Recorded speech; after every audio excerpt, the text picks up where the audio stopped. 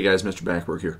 In part 2 of lesson 2.2, we've got two objectives. We're going to find zeros of polynomial functions, and we're going to sketch the graph of a polynomial function based on its general characteristics. So I want to talk about those power functions just like we were talking about in the last video. So remember, a power function is something like f of x equals x to the nth power. Now that nth power actually tells us a lot about what's happening with our function and its graph.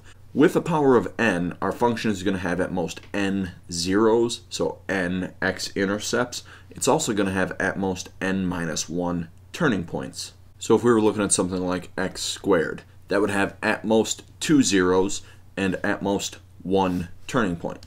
Something like x cubed could have 3 zeros and 2 turning points. X to the fourth could have 4 zeros and 3 turning points. I think you guys kind of get the idea. So remember, just like we were doing earlier this year, in order to find the zeros of a function, we replace that f of x stuff with 0, so we get 0 equals whatever our function is, and then we solve for that x value. Now, with this, we're going to have things called repeated zeros, so zeros that show up multiple times. So if we've got a factor of x minus a raised to the k power, where k is bigger than 1, so the 0 is showing up multiple times. Okay, it's going to give us a repeated 0 of x equals a, and that k value, that power, the number of times that it shows up, is called its multiplicity. Now, this multiplicity tells us a little bit something about what our graph is going to look like at this value. So if k is going to be an odd number, that means our graph is going to cross through the x-axis at that x value of a.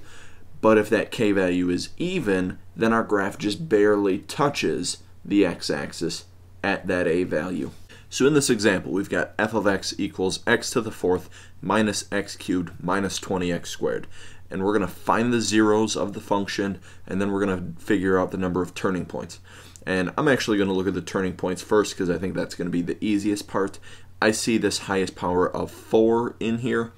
So what that tells us, remember, we can have n minus 1 turning points. So that means we could have at most 3 turning points.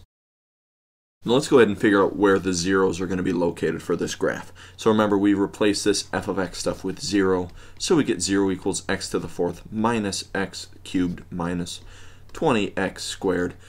Now, in order to solve this one, we're going to have to do a little bit of factoring on the right-hand side. And I'm looking for a GCF. I see an x to the fourth, x cubed, x squared. I'm thinking our GCF is going to be x squared. So then we end up with x squared minus x minus 20. Now I'm going to do a little sum and product factoring inside of those parentheses. So we've still got this x squared out in front. 2 sets of parentheses. We need to multiply to negative 20 but add up to negative 1. So I'm thinking x minus 5, x plus 4. And now if we find the zeros, take each factor and set it equal to 0. X squared equals 0, so we get x equals 0 for that 0. If we go x minus 5 equals 0, we get x equals 5, and x plus 4 equals 0 gives us x equals negative 4. So now what we're going to do in these next examples is we're going to kind of combine the last two videos where we look at the shape and that leading coefficient test as well as finding zeros to help us sketch out the picture of some polynomial function graphs. So we've got f of x equals 2x cubed minus 6x squared. So if we're looking at its general shape, well, I see the highest power is in x to the third power. So we know this one is going to look like a cubic graph, okay, that disco graph. If we use our leading coefficient test, well, the leading coefficient is positive, so this graph is going to fall to the left and rise to the right. So we can kind of talk about that end behavior on our picture. Okay, down here on the bottom left, well, we know our graph is going down as we move to the left, and we know our graph is heading up as we move to the right. Now if we go through and find the zeros of this function, we'd go 0 equals 2x cubed minus 6x squared. Very first thing I see is a GCF, and we can pull out a 2x squared from both of these things, so we get x minus 3.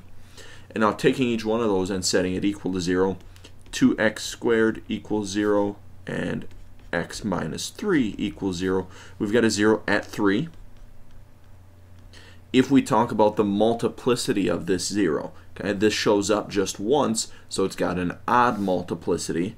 So at this 0 of 3, since it's got an odd multiplicity, we know our graph is going to cross through there. If we take a look at this one, 2x squared equals 0, we're going to get x equals 0. And since it's an x squared, it's a repeated 0. It shows up twice. So at 0, our graph doesn't actually cross the x-axis, but it just barely touches. Well, if we kind of take a look at how our graph is shaping up, it's got to go up as we move to the right. So that means that our graph is going to come up from the left, just barely touch at 0, and then it's going to have to turn from there so that it can come back down and cross through at 3 and continue going up. Now, it's going to be helpful for us to find a few more points just to make graphing this thing out a little bit easier, make it look a little bit better. So we're going to plug in some other values to see if we can figure out a better picture for this graph. So I'm going to use what we've got so far, and we're just going to start drawing out the picture. If we were to plug in 0, we're going to get 0, since it is a 0, so we've got the point 0, 0. Similarly, if we plug in 3, we're going to get 0, since we found that thing to be a 0 earlier. If we plug in 1 for our x value, we should end up with -4, so we can plot that point out at 1, -4, that's down here. If we plug in 2, we're going to get -8, so 2 down at -8 down here. If we kind of work off in the other direction, if we plug in -1, we're also going to get -8, so -1, -8 is down here. We can't really go much further than that. If we were to plug in -2, we'd get -40, but that's not going to show up on our picture at all. So now, using these ordered pairs and kind of this end behavior, I'm just going to do a sketch of the graph. So as we go to the left, we know our graph is coming down, so it's going from that 0 down through -8 that way.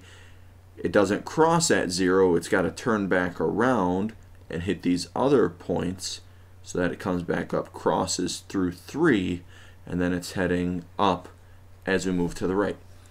So here's kind of a general picture. We could punch this into the calculator to get a better idea of what it would look like, but this is just a quick sketch of what our graph might look like. So doing some similar things with this one. Now we're looking at f of x equals x to the 4th power minus 4x squared. So again, the general shape, I see a 4th power, so it's going to look sort of parabolic.